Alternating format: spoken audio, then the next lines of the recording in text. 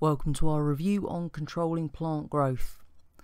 So what we actually need to remember here is that it's not only animals that can respond to stimuli from their environment. Plants also respond to stimuli, and they use hormones to do this. So they're going to use these hormones in order to control and coordinate the growth of their shoots and their roots. They're going to control and coordinate their flowering and also the ripening of fruits.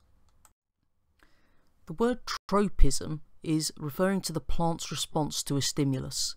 So for example, the fact that plants grow towards the light would be an example of a tropism. Phototropism is where plant shoots grow towards the light. So because they're growing towards the light, they're referred to as being positively phototropic.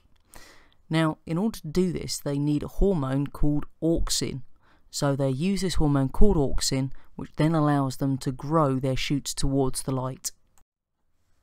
What actually happens then is once that auxin has been made, it moves through the plant in solution, and when light strikes one side of the shoot tip, then the auxin is going to build up on the shaded side, so the opposite side to where the light is hitting.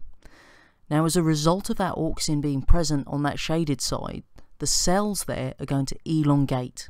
So because the cells on the shaded side get longer than the ones on the side of the light, then the shoot bends over and bends towards the light.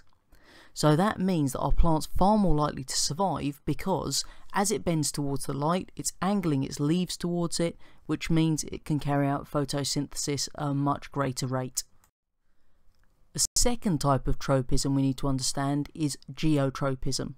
So geotropism is the response of the plant to gravity. So this is basically how the plant knows the roots go down into the ground, because the roots will grow downwards because of their response to gravity, because they experience this geotropism. We can actually use these plant hormones then in agriculture. So what we can actually do is decide whether we want things to speed up or slow down with regards to the plant growth. So I've got a few different examples here for you of how we can do this. The first one are weed killers. So we can actually use these auxins as selective weed killers, and the best example of this was Agent Orange, which they used back in the Vietnam War and sprayed it all over the trees, and as a result of that the trees lost their leaves.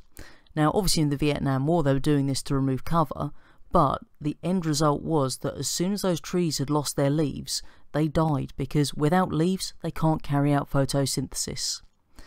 We can also use our hormones in rooting powders. So when we take cuttings of plants and we want them to grow into that new plant, we need to stimulate the growth of the roots.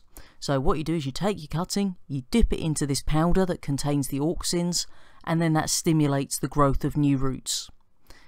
In terms of fruit ripening, what we can actually do there is spray auxin onto the fruit trees, and as a result of that auxin being sprayed onto them, it prevents the ripe fruit from dropping.